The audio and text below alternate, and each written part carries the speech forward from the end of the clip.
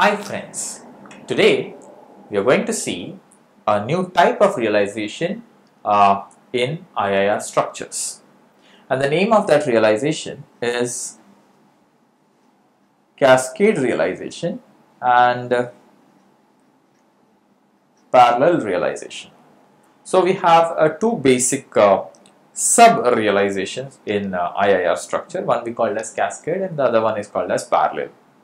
Now first we need to understand what is the need of actually going for cascade and parallel realization is, if suppose the transfer function is huge enough, if the system is very complicated and very big, then it will become very cumbersome to make a direct structure of it, because if you make a direct structure of it, it will be too much complicated.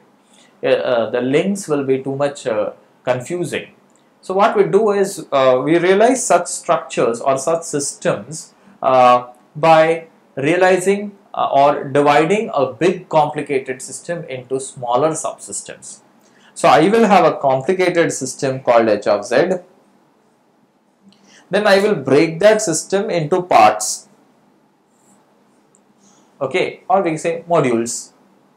And then each module we will realize, let's say h1 of z, h2 of z, h3 of z, and so on, let's say hn of z. So I have a complicated system h of z, to whom I have divided into sub or modules or subsystems, and I will then arrange that subsystems either in cascade form or parallel form to give the h of z. So the arrangement of a subsystems transfer function or the arrangement of subsystems is done either using cascade form or parallel form. And this individual system which is smaller enough, or the individual module which is handleable enough, will be realized either using direct form 1 or direct form 2. Designer preference will be direct form 2 because it gives me canonic structures. So basically for cascade structures, the h of z will have subsystems h1 of z, h2 of z, and so on so forth, let's say h of n of z. They all will be cascaded, matlab their products will be taken. Okay, so I will product h1 of z with h2 of z, then h3 of z, and so on and so forth. The product will go up to h of n. So there will be one system, after that there will be second system, after that there will be third system. So the arrangement will be, I will have h1 of z, the output of h1 of z will be given to h2 of z, the output of h2 of z will be given to h3 of z, and so on so forth. The last will be hn of z, and then this will be my x of n and this will be my y of n, and this whole system will be h of z. So I will have a complicated system to which I will divide into smaller subsystems, and I will attach one system after the other. This form of arrangement of subsystems is called as a cascade realization or cascade form. An individual system will be realized or will be drawn using either direct form 1 or direct form 2. This is about cascade. Now for parallel, the same concept, but here the subsystems will be added. So I will have h1 of z added with h2 of z added to h3 of z, and so on so forth added to hn of z. Okay, so how will I draw it? I will have h1 of z, then I will have h2 of z, then I will have, let's say, h3 of z, and so on so forth till, let's say, hn of z. They all will be excited through one input, but their outputs will be added. So I will add, let's say, H1 and H2.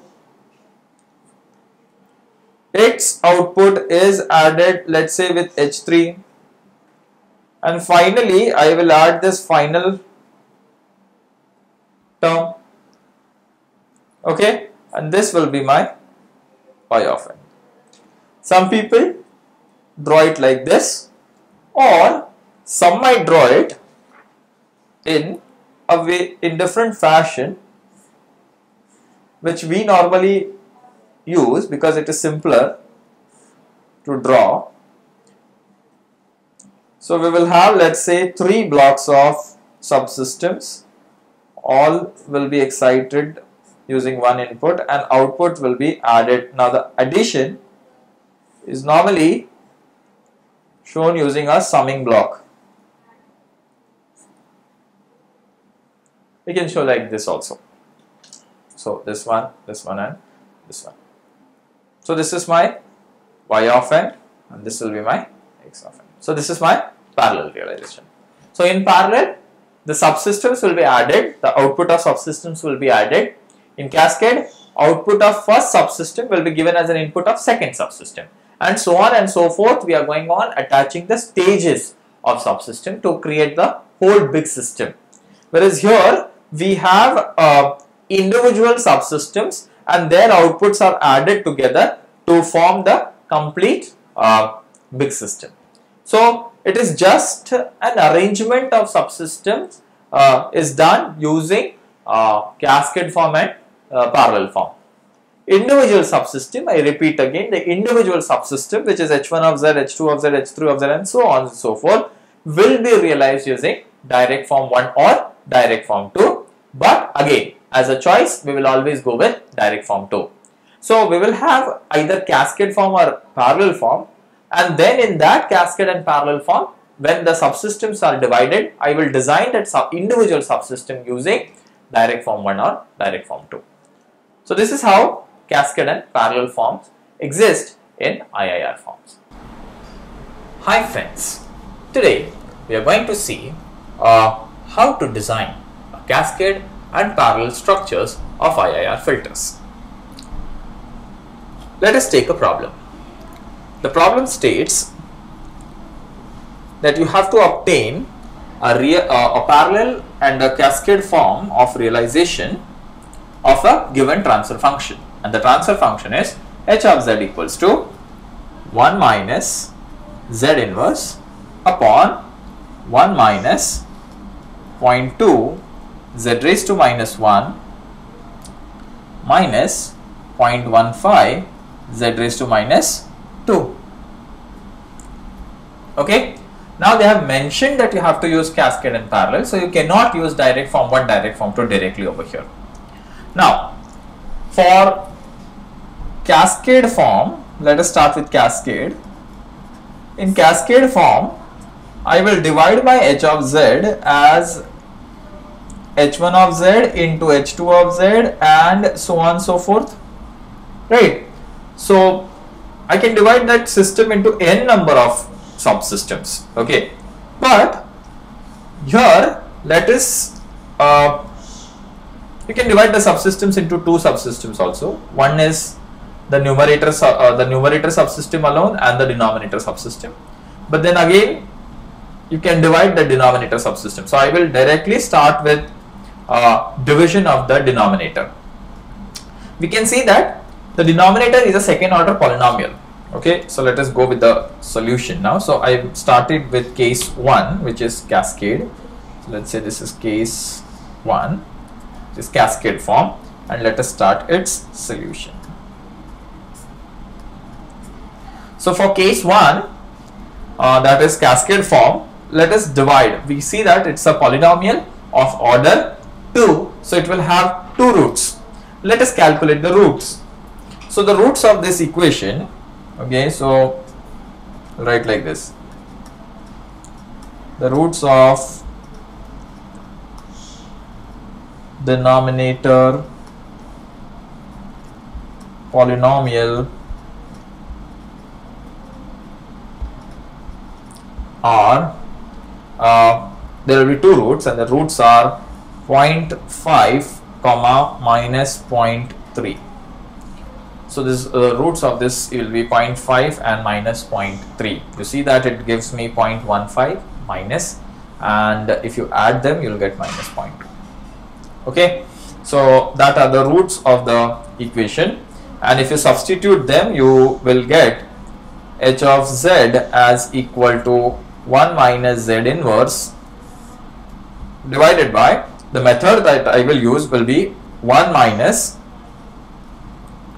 0.5 z raised to minus 1, and here it will be 1 plus 0.3 z inverse. Now those who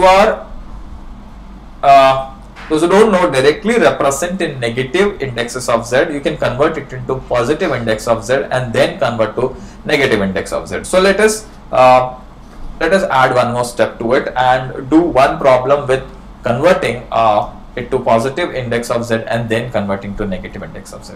Now with respect to positive index of z, the polynomial will be z square, okay, minus 0.2z minus 0.15. Now how I get this? You have this polynomial, multiply the whole polynomial with z square. So what you will get over here? Z square. Z raised to minus 1 stands for 1 by z. So z square multiplied divided by z will give me z back. So this will be 0.2z, and this will be 0.15 divided by multiplied by z square and divided by z square. So it will be nothing over here. So 1 over here, z over here, and z square over here. Then find the roots. Once you get the roots are z equals to 0.5 comma minus 0.3. Then you will write the equation back in terms of roots. So you will get z minus 0.5 and z plus 0.3. This, when you multiply you will get this, correct? So that is a solution of the equation. So this is a polynomial, this is the solution. Now I want to write in terms of z inverse. To write in terms of z inverse, I will pull out z common. So when I pull out z common, I will get z raised to minus z common. Here I am pulling out z common. So this will be z. This will be 1 minus 0.5 divided by z, because there was no z over here. And this will be, I pulled z again out from here, so I will write first like this, 1 plus 0.3 by z. So there will be z again. So this will give me z raised to plus 2, that is z square, and here it will be 1 minus, I can write 1 by z as z inverse.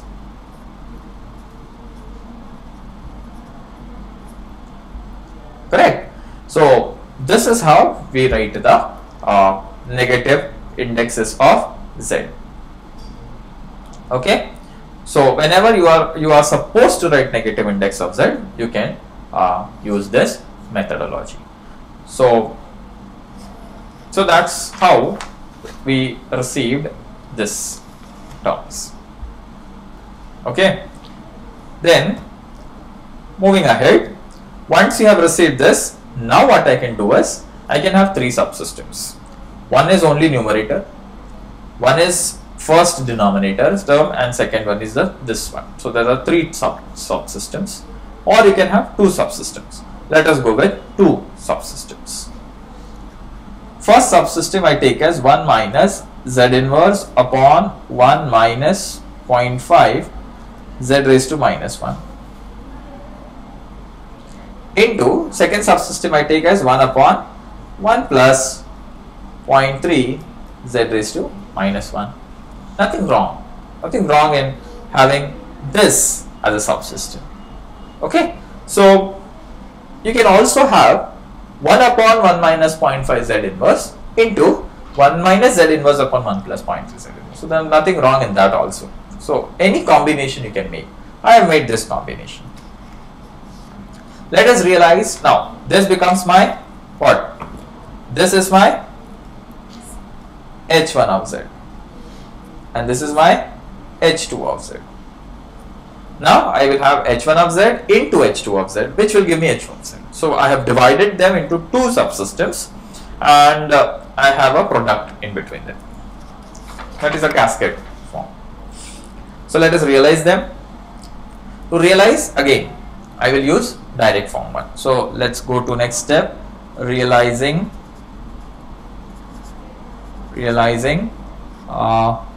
subsystems. So I'll be realizing subsystems. So for the realization of the subsystems, I'll be using direct form 2. So using, let's say, direct form 2. Okay. So H1 of Z is equal to what?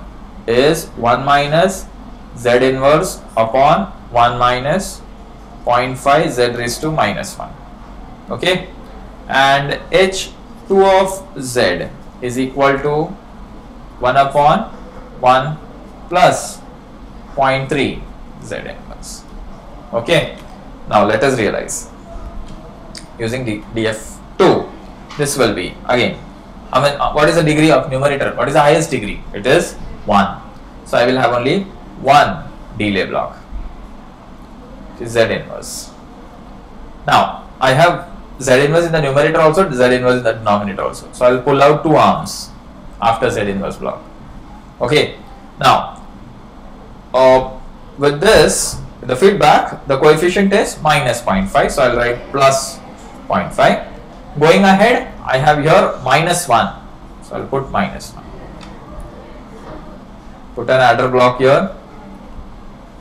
Put an adder block here.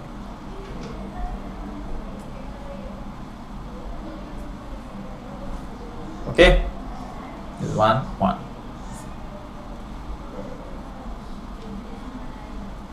Okay. So this is my H1 of Z, which is direct form 2. Let us go and design or realize direct form 2. So direct form 2, I have one delay block. Right. I don't have any Z inverse in the numerator. It is there only in the denominator. Now we have to go back because there is only Z inverse associated in the denominator. So I will go back.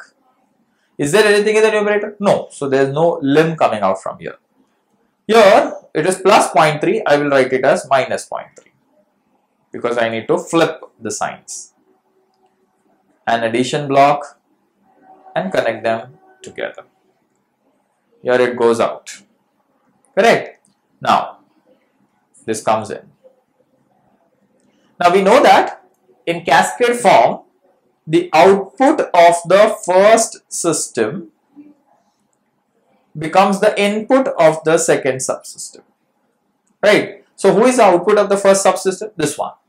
Who is the input of the subsystem? This one. So what we need to do? We need to just connect them. That's all. So this is what a cascade form realization is all about. So we have to divide the subsystem and then attach them together to give me a cascade form. So this is so simple. So we have to just divide the subsystems in a given format, or you decide the format, and then you realize individual system using direct form 2 and then attach them. That is a direct form 2 structure. So this becomes coming to the input, this goes as a output. So that is a direct form 1 cascade form structure. Okay, thank you.